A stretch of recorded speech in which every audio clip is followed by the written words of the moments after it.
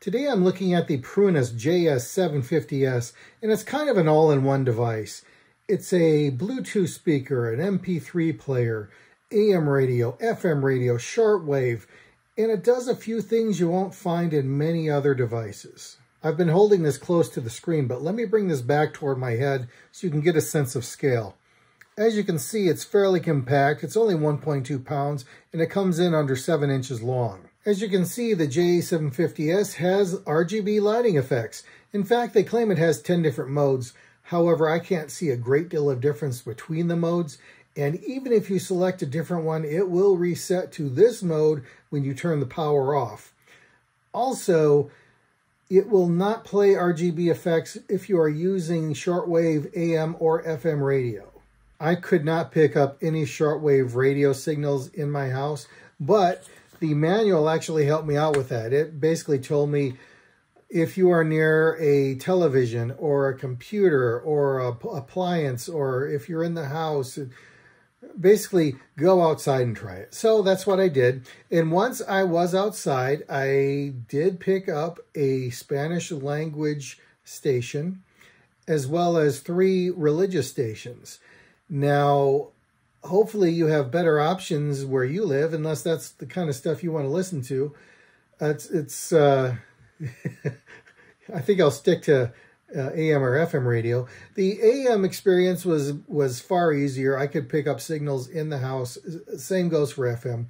And actually, FM gave me the strongest signals. I had no trouble with that at all. While I realize that being a Bluetooth speaker is not this device's primary function, it nevertheless is one of the features, so I will say that compared to most Bluetooth speakers, this has well-defined buttons that are easy to read, easy to use, and there is one long press function, and that is for TWS mode, true wireless stereo. However, I think if you're interested in TWS, you're probably looking at a different system, but this one does have it, so go nuts. I want to point out that the J750S supports USB-C for charging.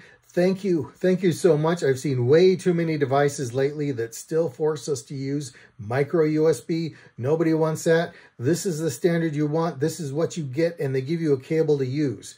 Secondly, let's look at the USB and TF card slots. This gives you support for MP3, WMA, and WAV files. However, I think there might be an issue with certain bit rates because most of my cards didn't work in here. I'm not sure what the issue is, but fair warning. Also, the TF card hangs out the end. I'm not sure I like that. Well, I'm sure I don't like that, actually. However, if you put a USB card in here, that's going to hang out as well, so I guess that's okay. I haven't had any issues, but it just seems like a recipe for heartache to me. One feature you don't see on many Bluetooth speakers is this solar panel. They say this is a high-efficiency charging system.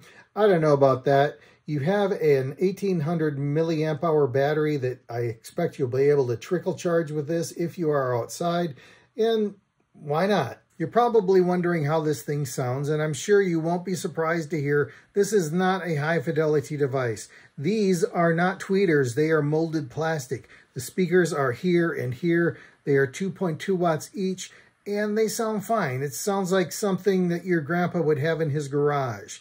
It doesn't have a lot of bass. It sounds fine.